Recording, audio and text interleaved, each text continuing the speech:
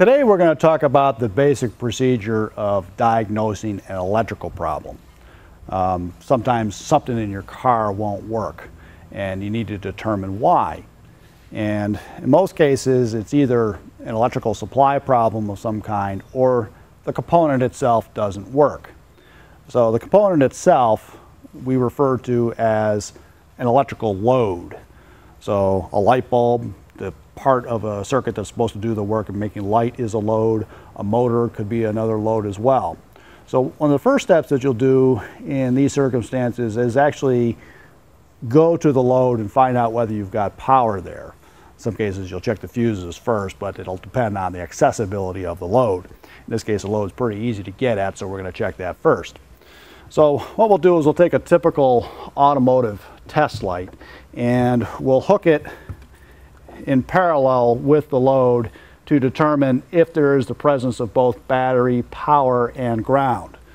So in this case, I can see where the wires come in, and a light circuit like this is pretty simple. So we'll first take and hook it up, the ground lead on one side and the test light on the other, and it won't make our test light light up. So that's an indication that there's something missing. So then we need to determine what it is that's missing. And in this case, I have a tool that is hooked up to the battery directly so we can determine if we have power or if we have ground. In this case, I hook up the ground connection and the green light and tone indicates that we do have ground on the ground wire.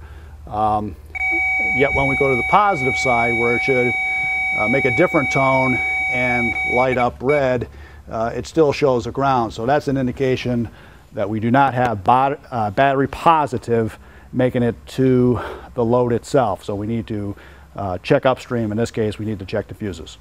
Our next step in the process is actually to check the fuses in the car. And so I'll remove the top of the fuse cover to gain access to the fuses inside.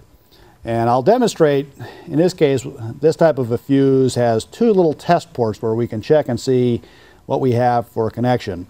And then if we go on this one, we're showing 12 volts on one side and 12 volts on the other, and that's an indication of a good fuse. When we check the fuse for the suspect circuit, we find in this case we check one side and we still show the battery positive. The other side of the same fuse is showing a ground, and this is an indication that what we have is a bad fuse. So if we remove that fuse and we take a look at it, we can see that there is actually a missing gap of fuse. A fuse is designed to melt when too much current flows in a circuit, and that appears to be what's happened here.